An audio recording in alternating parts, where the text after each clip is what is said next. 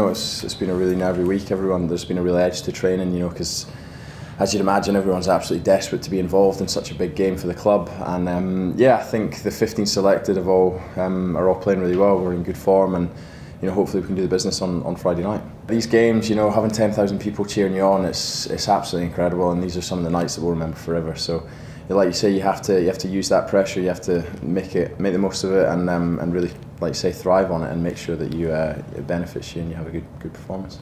Now that we've been there in these situations, we're hoping that we have got a bit of experience of these big games, and we know what it takes to we've beaten Ulster in the past. We've won kind of tight games against them. So we believe we've got great confidence going into this. You know, we have, like we say, we've been there, and we really feel that it's time to deliver on sort of all the expectation and all the promise that we've shown over the last couple of years, you know, and just try and earn some respect for our club going forward into next year.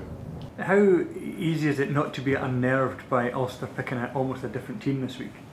Yeah, they've got some fantastic players. You know, they're a great side. They've consistently been in the top four and doing really well in Europe. So it's a lot of the players that are coming in are fantastic players, and it's a challenge. But I mean, that's what you live for. You want to challenge yourself against the best teams, and I think that'll only make us better. Everyone in the team meeting today is desperate to get out there and prove that, you know, we can do this, and we're a better side. So yeah, although like you say, there's some big names coming in, I think we can't take anything away from the squad that they brought last week. They're all they've put everything out there, and yeah, although they'll add sort of an edge to their team, if you know what I mean, and a bit of experience, it's certainly something that we're looking forward to testing ourselves against.